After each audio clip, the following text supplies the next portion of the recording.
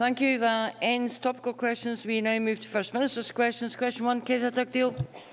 To ask the First Minister what engagements she has planned for the rest of the day. First Minister. Engagements to take forward the Government's programme for Scotland. Kezia Dugdale. Thank you. A Facebook plea was recently made for volunteers to help under-pressure NHS staff at the A&E department of the Royal Alexandria Hospital in Paisley. Does the First Minister still think there isn't a crisis in Scotland's NHS? First Minister.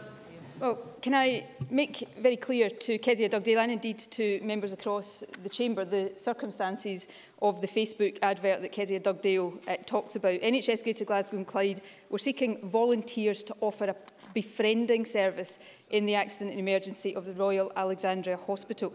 NHS Glasgow has similar befriending volunteers working elsewhere in the hospital currently.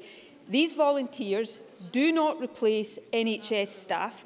They do not give any form of clinical care. Instead, they might accompany patients who are on their own and can provide general information to patients and to relatives. All health boards have volunteering policies, and volunteers have provided support to patients in the NHS for many, many years. And I think this is a good opportunity for all of us across the Chamber to thank the many people who volunteer in our National Health Service. Kezia Dugdale. Presiding Officer, volunteers play a valuable role in our NHS, but there is no avoiding the fact that this is the first time the befriending service has been extended to A&E. And by God, you need a friend if you've been waiting 17 hours in an A&E department. I know from speaking to NHS patients and staff across Scotland that our health service is at breaking point. These are people who need treatment and the dedicated staff who provide it. They do a wonderful job, but they are struggling and they need support from their government. Can the First Minister tell us whether the rise in the number of acute patient cases in Scotland's NHS has been matched by staff increases? First Minister. There has been, I think, a 6.5% increase in the number of staff working in the National Health Service since this government took office. We are all well aware of the pressures on our National Health Service. A couple of weeks ago, when Kezia Dugdale and I had an exchange on the challenges that face our National Health Service in England, I explained then the increase in attendances, perfectly genuine attendances, that Greater Glasgow and Clyde in particular had been seeing at its accident and emergency units from very sick older people, many of them frail elderly people with respiratory conditions. So we know the pressures that our health service is working under. That's why this government has been increasing funding for our health service. It's why we've been increasing the number of people who work in our health service. Only this week, the Health Secretary announced an additional £100 million to tackle the challenge of delayed discharge in our health service. So we will continue to do everything we possibly can to support those working at the front line in our National Health Service. And it's perhaps because we work so hard to do that, Presiding Officer, that a poll this week found that twice the number of people in Scotland trust the SNP with the health service than trust Labour. Kezia Dugdale. Time and time again, the First Minister comes to this chamber to tell us about increased NHS staff numbers, and we heard it again there today, 6.5%. But the reality is that the number of acute NHS patients in Scotland has risen by more than 10%. That is an extra 1.4 million patient cases since 2007. Yet the number of NHS staff to treat these patients lags far behind. The Scottish Government's £30 million this year to tackle the problem of bed blocking is welcome, but it isn't enough, because tackling bed blocking isn't the whole picture. The problem isn't just at the back door, it's on the front line.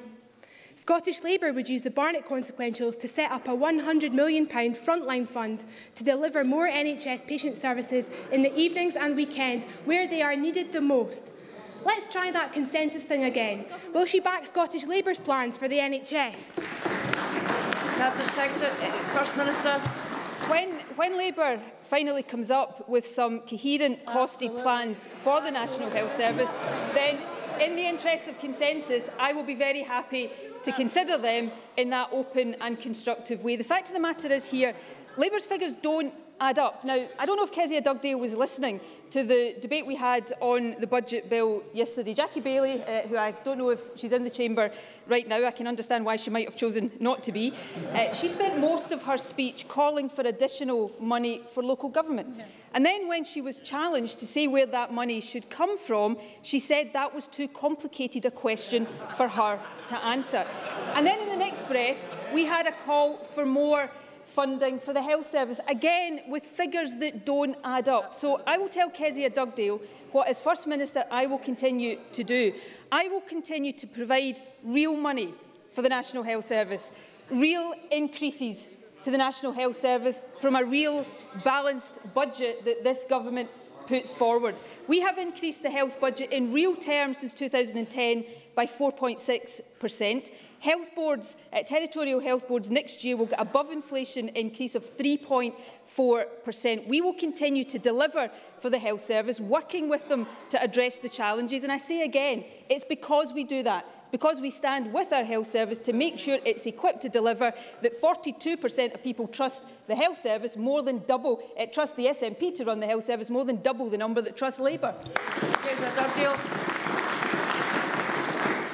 Presiding Officer, the First Minister has £113 million worth of unallocated Barnett consequentials. We're asking for £100 million of it. That's real money to tackle a real problem, and it's about time she took responsibility for it. The SNP pat themselves on the back about the opinion polls, but over Christmas, a porta-cabin was given a lick of paint and used as an integral part of our NHS. £30 million for bed blocking is welcome, but it won't make the Scottish Government's NHS crisis go away. Scottish Labour is putting the NHS first. When will the First Minister do the same? First Minister. Says that we should provide money from unallocated consequentials to the health service. The only problem with that from Kezia Dugdale is she's also asking us to make money available for local government, for a resilience fund, for a whole list of other things. So well, if Kezia Dugdale is now saying it's not Labour's position for us to use the consequentials to set up a resilience fund to help people in the North East economy, then that's a change in Labour's position, but I think she should clarify it. Can I come back to the fundamentals here? This is about patients and staff in our National Health Service. Now, Kezia Dugdale might want to talk about porta-cabins, but I think what the people across the country, and certainly in Greater Glasgow and Clyde, will be interested to know is that a new hospital at a cost of £850 million is close to being finally constructed in the City of Glasgow. The Finance Secretary visited it yesterday. That's the investment this government is putting into our health service. So we'll continue to invest real money from real budgets in our health service, supporting those at the front line, and frankly, we'll leave Labour to their own fantasy economics. Question 2, Ruth Davidson. Thank you, Presiding Officer. I think I may just know the answer to this question, but to ask the First Minister when she'll next meet the Prime Minister. First Minister. In round about an hour's time. Ruth Davidson. Thank you. Yesterday, John Swinney announced that he was tearing up his previous rates and bans on the new land and buildings transaction tax and replacing them with more generous rates. He was able to do this because the Conservative-led government in Westminster had itself cut stamp duty, a cut which was reflected in Scotland's block grant. Can the First Minister tell me today, does she think this tax cut, helping homeowners across the UK and in Scotland, would have happened if Ed Miliband had been Prime Minister? First Minister.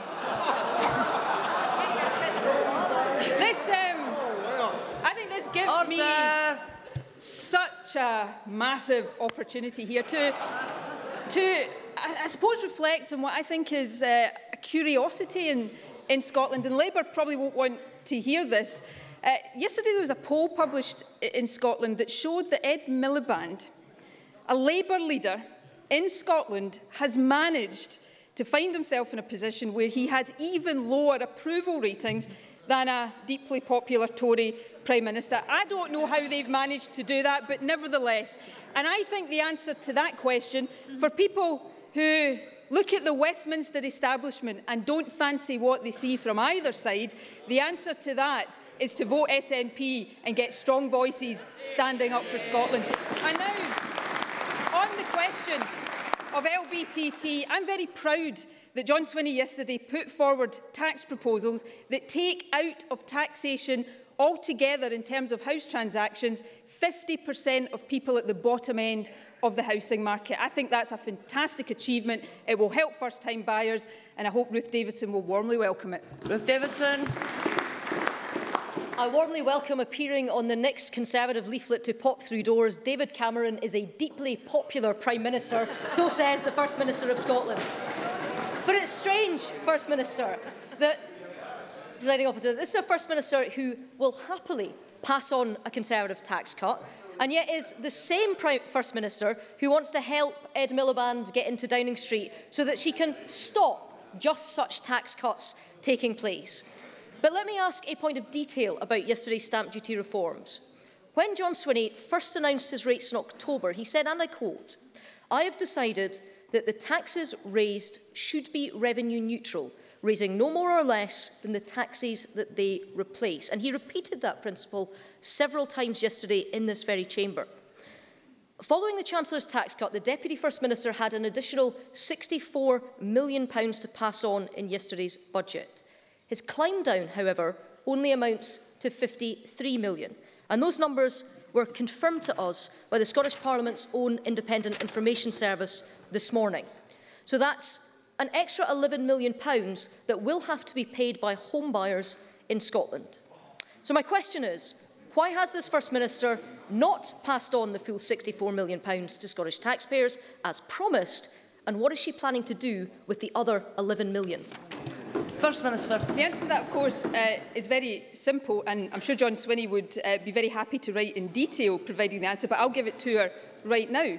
The tax changes announced by John Swinney yesterday are revenue neutral, and we, of course, had to wait for the detail of the block grant adjustment. But there are two other factors that John Swinney has been very open about taking into account: the effect of forestalling, and also John Swinney's indication, which he made earlier as well, that a contribution will be made to the reserve. So that is the definition that he has always given of revenue neutrality, and I'm sure the Finance Secretary will be very happy to set out the detail of that in writing to Ruth Davidson. Can I say finally two other points to Ruth Davidson? I'm glad she's given me the opportunity today to say very clearly again that the SNP would not, in any circumstances, formally or informally, prop up a Tory government, because Scotland doesn't vote Tory, and I don't see that changing any time soon. But the last point, Presiding Officer, applies both to Ruth Davidson and to Kezia Dugdale. Isn't it rather strange that on the day the UK government are publishing their draft legislative clauses supposedly implementing the Smith proposals, we don't have Labour or the Tories with the gumption to stand up here and say that the vow's been delivered, because they know it's not.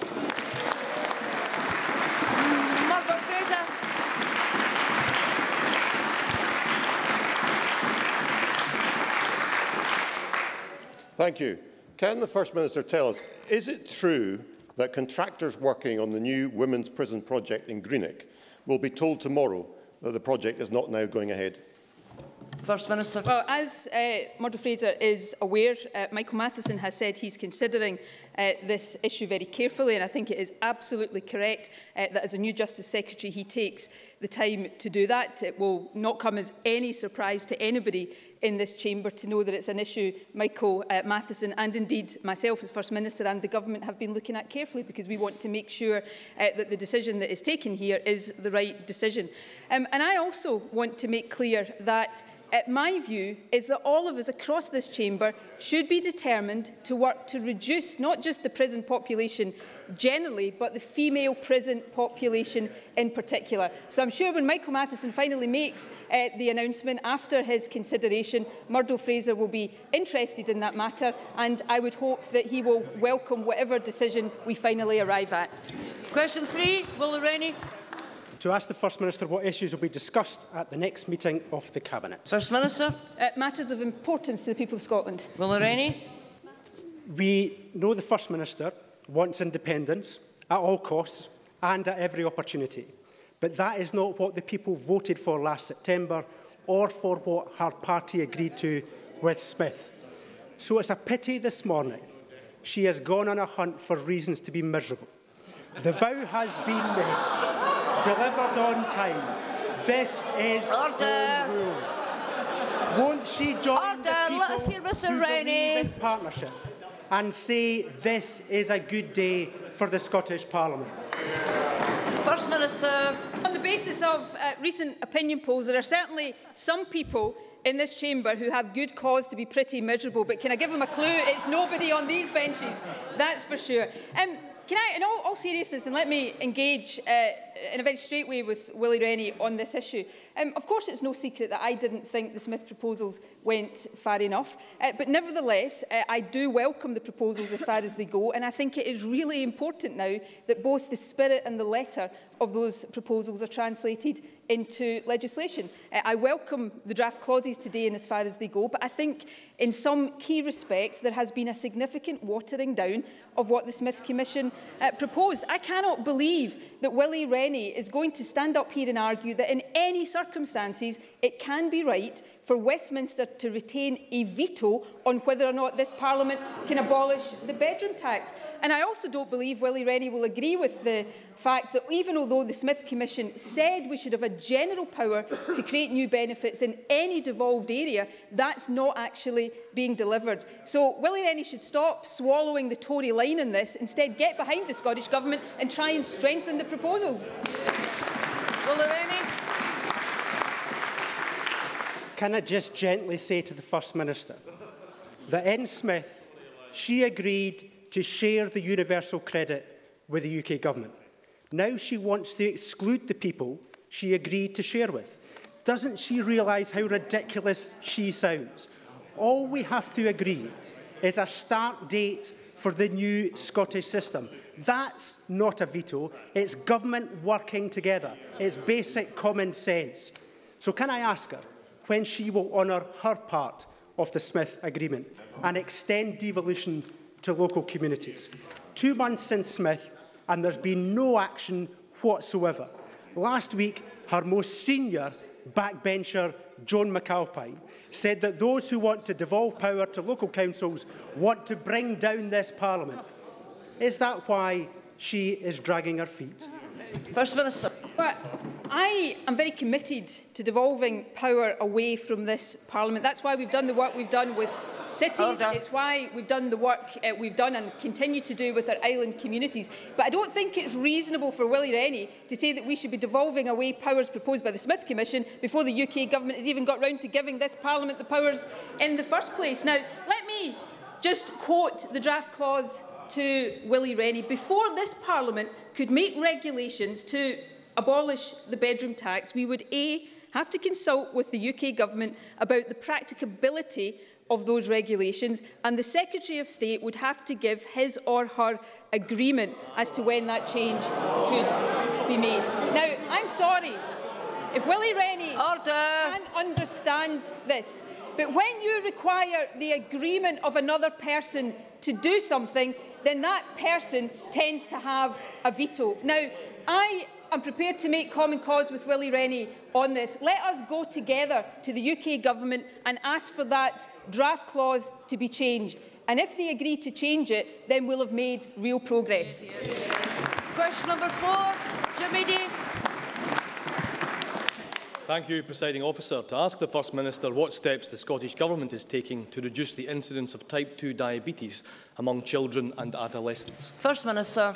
In order to reduce the incidence of type 2 diabetes in children and adolescents, it's essential that we address the underlying risk factors associated with the development of this condition.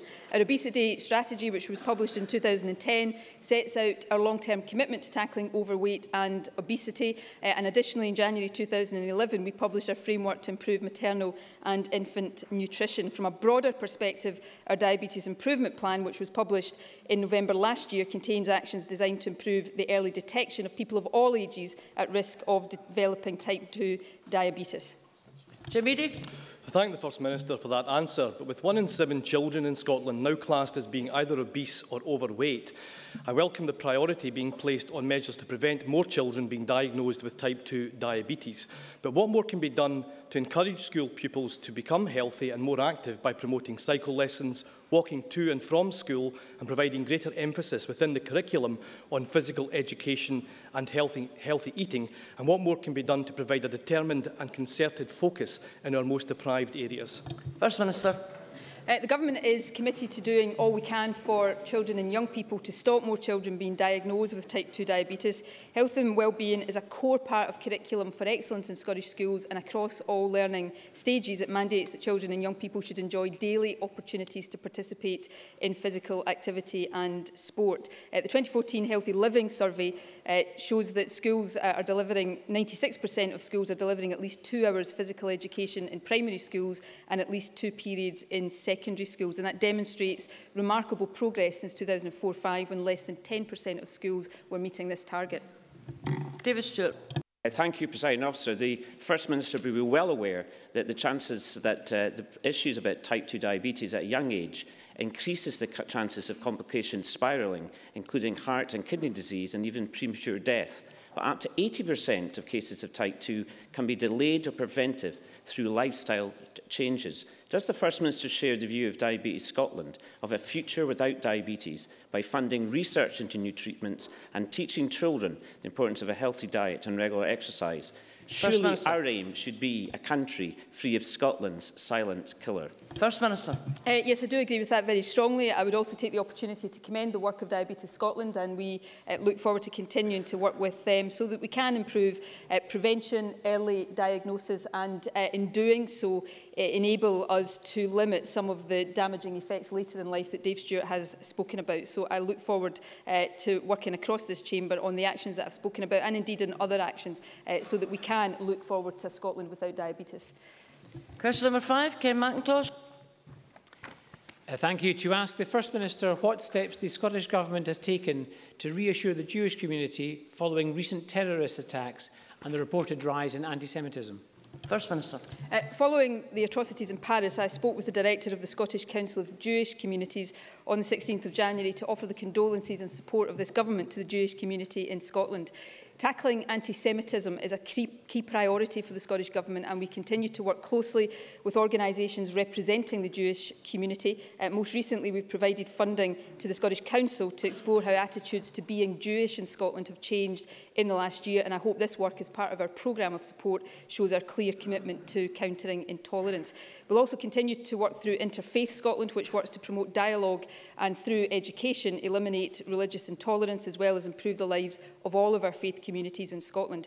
On 27th of January, I will attend the National Scottish Holocaust Memorial event 2015 in Ayr to commemorate the 70th anniversary of the liberation of Auschwitz-Birkenau.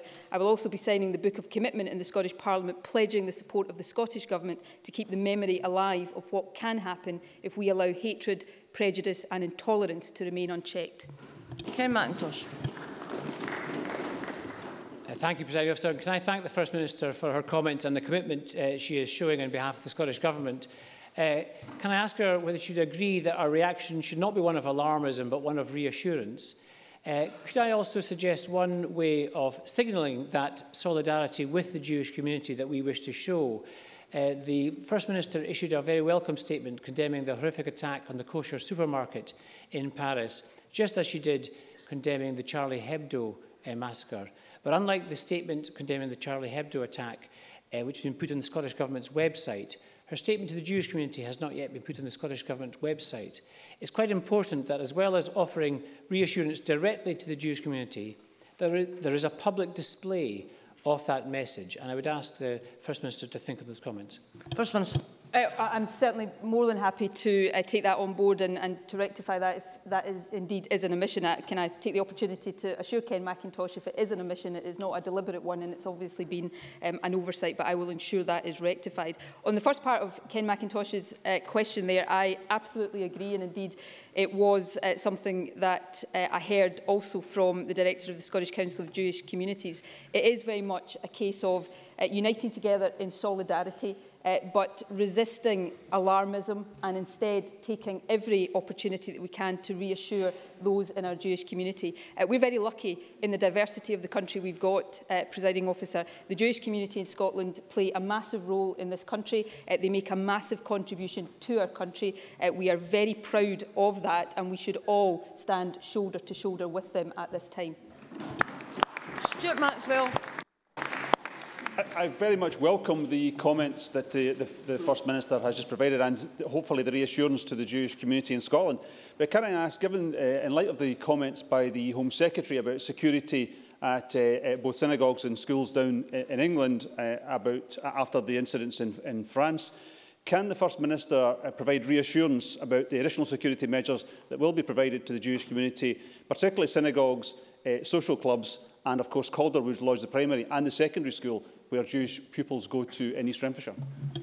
First Minister. Can I thank Stuart Maxwell for that answer? Both the Justice Secretary and I have had a briefing from the police on some of these specific matters, and I can assure members across the Chamber that Police Scotland are aware of the need to ensure that the reassurance and support given to local Jewish communities also encompasses our universities, and will be working with university chaplaincies, with other organisations to make sure that that is the case. And similarly with schools, the safety of pupils attending school is of paramount importance to us and to local authorities, and indeed to the police. The police recognise the concern of some Jewish communities, and I can assure people across the Chamber that they will be undertaking a range of measures, not just to provide reassurance, but to provide tangible reassurance. And I have no doubt that that will be a welcome message to everybody who, like me, wants to send out a very clear message that we will not tolerate in any way, shape or form the intolerance and prejudice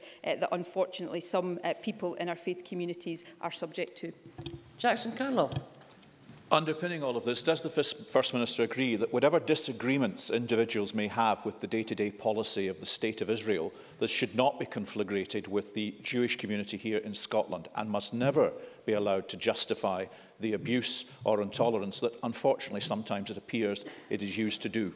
First Minister. Yes, I agree wholeheartedly, and just as the wider Muslim community are in no way, shape or form responsible for the kind of atrocities we saw in Paris, so too is it true that the wider Jewish community is not responsible for any of the actions of the Israeli government. So whatever people's views are or are not about Israel, that is not something that is the responsibility of the Jewish community here in Scotland. I want to see us in Scotland, and I believe everybody in Scotland wants to see this, all of our wonderfully diverse communities coming together and demonstrating in how we behave and how we carry ourselves, that we are indeed, whatever differences there might be between us, we are one Scotland.